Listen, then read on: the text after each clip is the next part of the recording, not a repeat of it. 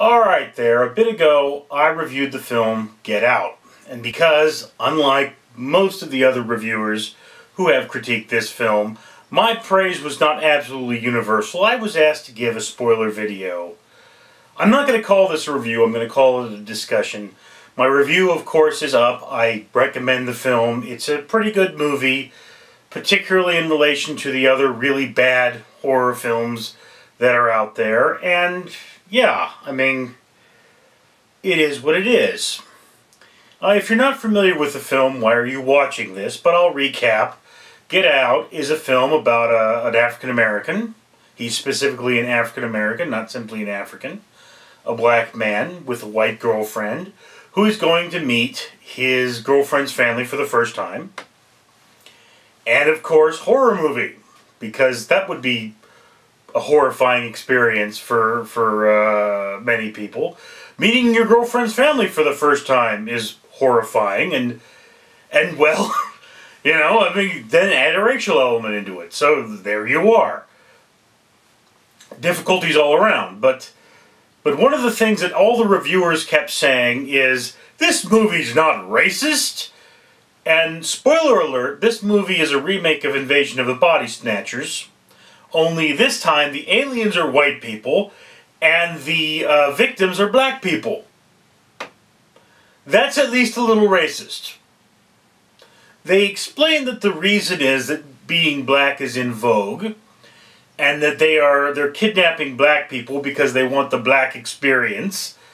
And I have to ask, dude, is this 1955? Because I remember that being a thing in 1955.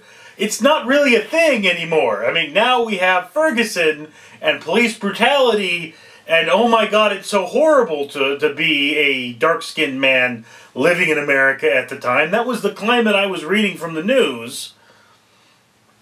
I'm going to grant you that we had an African-American... No, we had an African... Well, we had a black man as a president. He is an African-American in that he has roots in Africa and is an American. But spoiler alert for those of you that believe in science or the Bible, we all came from Africa.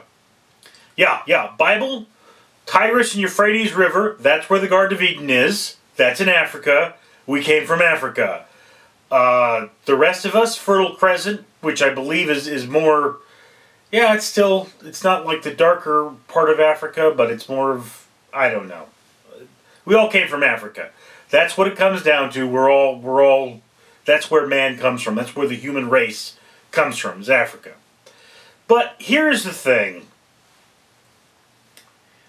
Get Out feels very fresh because it is a very fresh take on an old genre, which is the Invasion of the Body Snatchers genre, which Invasion of the Body Snatchers, I believe, was a remake of Attack of the Pod People, which in and of itself is essentially a ripoff on vampire movies where the vampire creates doppelgangers of their victims who go around and do their bidding. So this is a very old, I mean, it predates film. It is a very old idea.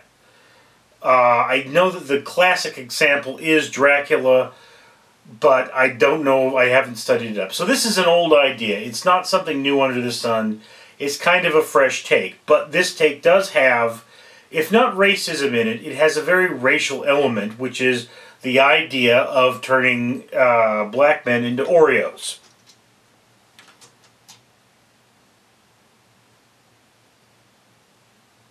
Something at the window. Anyway, an Oreo is a term... People have referred to President Obama as an Oreo, which means essentially, if you look at an Oreo cookie, they are black on the outside and they are white on the inside. And this is essentially what this film says is happening to these black people. They're being whiteified on the inside. It's like, look at his clothes! Oh, that's not him! He wouldn't dress like that! Okay, and on the one hand, you have to say, this is just a movie. It's just a movie. And that's what it is. I mean, I know that the author of this film, author and director, I believe, are African-American. And, you know, Jordan Peele, he may have that feeling that being a darker-skinned person has not only just a physicality in it, a physical you can see that person is, but also a mentality. I would have to disagree with that, personally. I think that we as people are just people. You know, the body is merely a machine, and the brain runs that machine. But where the brain and body come together, I mean, I don't think you should have to dress a certain way to be of a certain ethnic group. That's kind of silly, but, you know, we just take that and set it aside. This is one of those things, is a criticism people make of, you know, many in the African American community, is that you're an Oreo is an insult. You're an assimilationist, or I believe the oldest insult in this is an Uncle Tom. So it's saying, you know, what happens when we are fully integrated into society. Well, we basically become just one of them. We lose our unique nature of culture, which is one of those things. Now again, so that's the racial element. It's there. Take what you want from it. It's just a movie. I mean, nobody's saying these events are real. They may reflect our culture in a certain way, but I bet there are a lot of African Americans who are tired of hearing racist white people say, I would have voted for Obama for a third time if I could. Well, you couldn't, so that's kind of an idle statement. Now, there is a point, there is a hole in the plot that I have to bring up. This is, as a movie reviewer, understand something. Obviously, you've heard me talk about some movie history, some story history, and so forth. As a movie reviewer, I'm more of a scholastic. I'm one of those people that wants to know the history of things. I look deeper into meanings. I examine these things as a matter of course. There is a scene in this film where, you know, our hero has his hands tied. He's tied to this chair, and he finds that the chair is frayed, and he starts pulling cotton out of this chair. We later, this is a spoiler, terrible spoiler. So, you know, if you haven't seen the film, you shouldn't be watching this video at all. But anyway, so terrible spoiler. We find that when they try to hypnotize him, what he's done is shove cotton in his ears so that, you know, he can't be hypnotized. But his hands are tied. And moreover, he shoves the cotton in his ears to play possum so that they will untie his hands so he can defend himself. How does he get the cotton from his hand to his ear if his hands are tied around his waist, tied to the chair? How does that happen?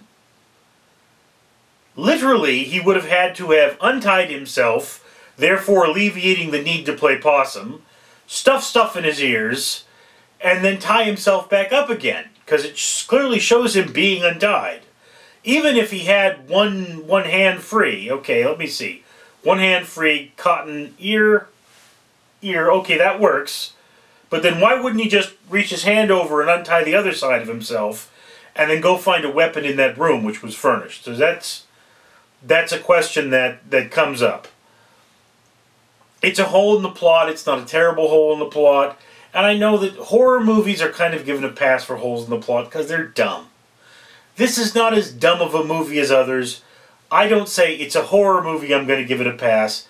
I might say it's a low-budget movie, I'm going to give it a pass on special effects. But yes, to me, that is a hole in the plot.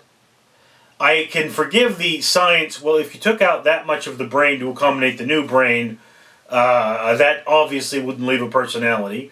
I can forgive that because, one, I'm pretty sure, you know, you didn't consult a neuroscientist on this because it's science fiction. But there's that hole in the plot that really, it detracted from the movie for me. It detracted 10% of the enjoyment. So I would have given this movie a high B. Now I give it a high C, or maybe I would have given it a low A, now I give it a low B. But that's the thing. This is the things, I see these in movies. There are points about that bother me. So, yeah. Anyway, so there's my discussion. Jess from Gaulish Grin Films, who asked me to do this. I hope you enjoyed it. I'm Richard Neal.